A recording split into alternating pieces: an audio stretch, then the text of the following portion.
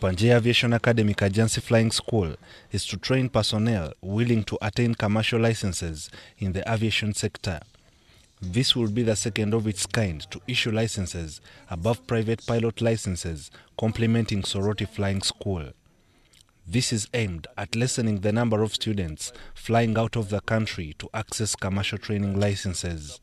Soroti Flying School is currently challenged by a backlog of students. Here in Uganda there is very few options for pilot training, which means that generally Ugandans with the abilities will go to South Africa, maybe Kenya, Europe or the USA for their training. So along with Soroti, the national school, Panjia Aviation Academy is pushing to bring professional level courses which will allow you to be an international commercial pilot flying airliners all around the world, hopefully one day with the national airline here in Uganda, Uganda Airways. In order to promote competitiveness with pilots that train in international countries, National Council for Higher Education has to consider the aviation licenses as professional qualifications.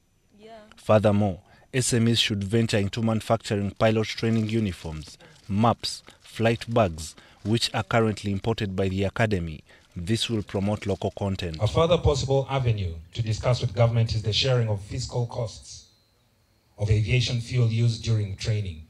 This can take the form of waiving the tax on aviation fuel used during training in an easily trackable and accountable system monitored by government. The revival of Uganda Airlines is a motivation enough to produce highly skilled and trained pilots and other flight attendants to meet the aviation demand.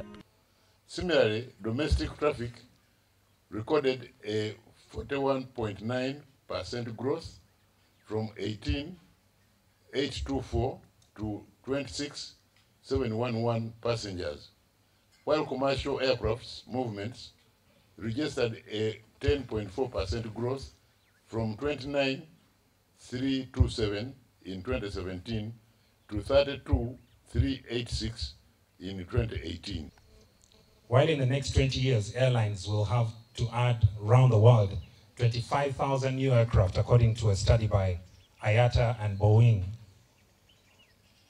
And this will entail a need for 350,000 pilots to fly them by 2026, barely 7 years from now. Airlines across the globe are expanding their fleets and flight schedules to satisfy demand generated by global economic expansion. While over the next 20 years, Africa's demand for pilots will stand out of that 350,000 at 24,000. Currently, 100 pilots are available for local jobs and only one instructor is certified to train instructors in the country. That should be a clear signal that something went wrong and needs to be fixed. Mugabe Claude, in his early 30s, enjoys flying over. Like a beast.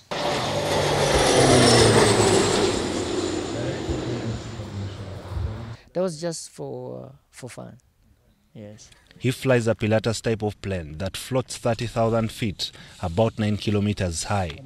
His confidence while flying the Pilatus has been a huge investment of a kind in his life. When I was in Soroti Flying School, that time we paid about $18,000 that time. At the moment, it's going until $30,000 to get, to finish the whole course, which takes about 2 years. This is the reason why many forego joining the aviation sector, even though there are abundant opportunities. The cost of training airplane pilots stands highest among the professional aviators at about $50,000 before they are airline worthy.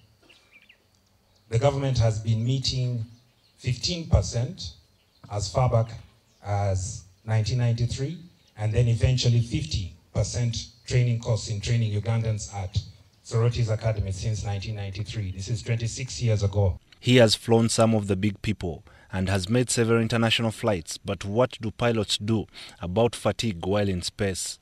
That's all under rules and regulations that you have to make sure before your flight you're ready for it, you're prepared for it, and your body is okay, and you've had enough rest. No medication on that. At least 25 graduates are now captains after being awarded private pilot licenses from Kajansi Flying School.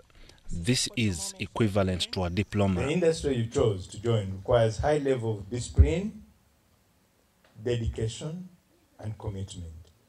I encourage you to continue pursuing professional and career growth and advancement, and above all, maintain excellency and integrity in your service.